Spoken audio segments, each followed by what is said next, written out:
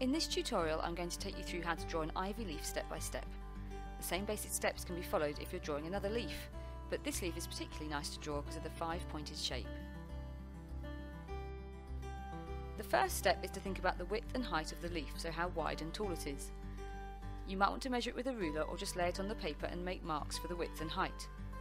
I've drawn a box here that's the width and height of my leaf, so I can work inside it. If you feel more confident, you could just make some guidelines on the paper. Once you've done this, draw in your main stem, the petiole. Again, you could measure this with a ruler or just draw it by eye. Step 2 is to sketch in the midrib, which is the biggest vein or set of veins on the leaf, and this ivy leaf has 5 midribs going out from the top of the stem. When you look at the leaf, you'll actually notice that these are not straight lines, they're lots of little sections all joined up.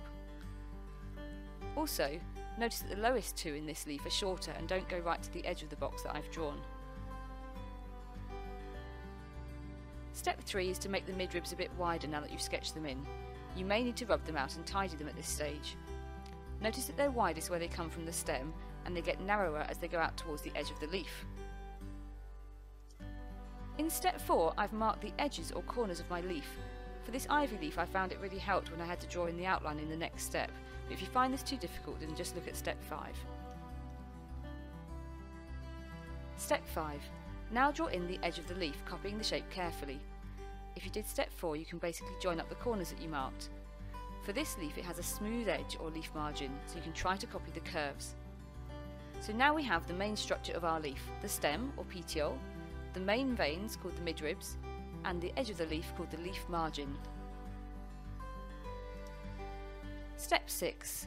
Now we have the outline of our leaf, we can start to draw in our lateral veins. These are the smaller veins that come off the midrib or main veins.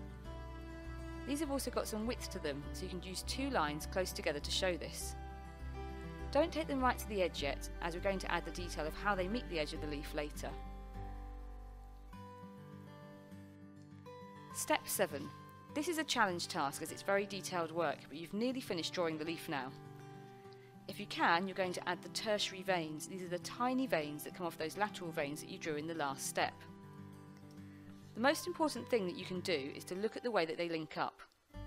On this leaf, they split off to meet the edge of the leaf, making sort of Y shapes.